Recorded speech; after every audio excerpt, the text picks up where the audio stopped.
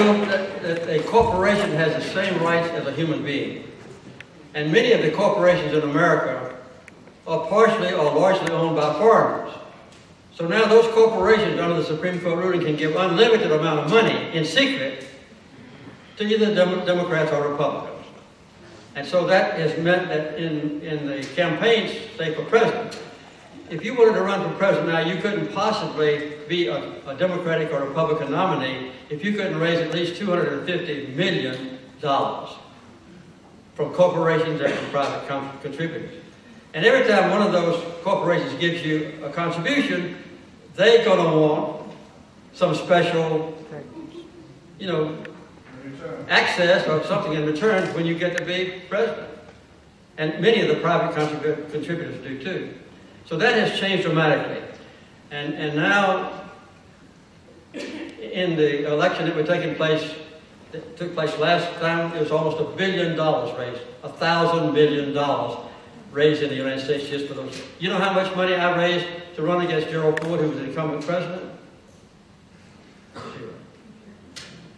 And you know how much Ford raised to run against me? The same. And 4 years later, when I ran against Governor Reagan for president, we raised zero. In the income tax returns, you can check a little thing that says, I give $2 for elections. And that's all the money we spend. So you see, that has changed things dramatically. And another thing that's changed dramatically in this country is that both Democrats and Republicans, if they get complete control of a state government, say the governor and the legislature are both Democrats or Republicans, they start changing the delineations of the congressional districts and also the senatorial districts and the legislative districts for the state to suit their party.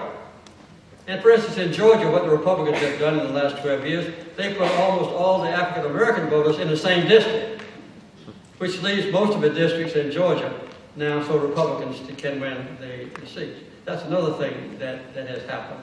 And so the advent of influx of money. When I ran against Gerald Ford and Ronald Reagan again, we never dreamed of putting in a negative television commercial.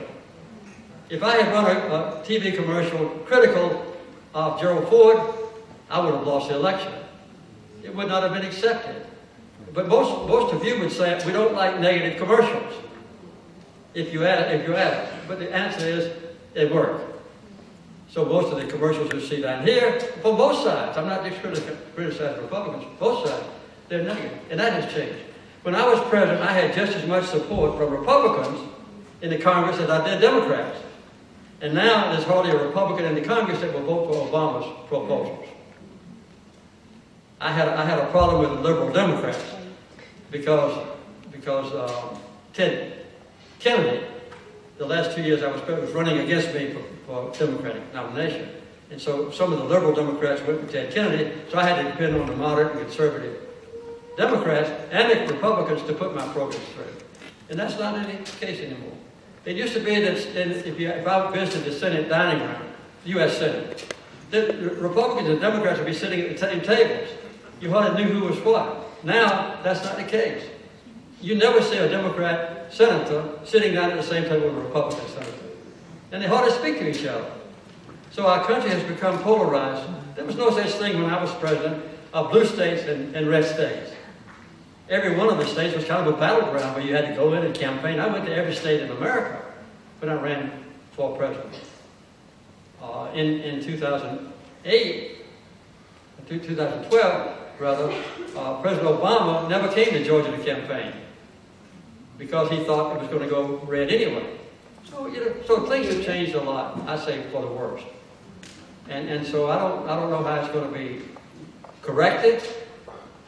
The only way you can correct problems is what I said earlier: get out and vote, and for candidates that you think will correct the problems that bothers you. Well, let me close by saying, I'm on the way next to Sandersville. My wife spent last night in Augusta, and I met with her yesterday in Columbus, and then she went to Macon and then Augusta, and she's on the way back to Atlanta now. We're kind of participating ourselves for the first time in many, many years in a political campaign and having a good time. But one of the best things about it is having a chance to come back to one of my favorite education institutions on earth. And it helped me since the time I was a little boy, as I said, and still helped me and that's ABAC. Thank God for ABAC, and thank you for letting me come.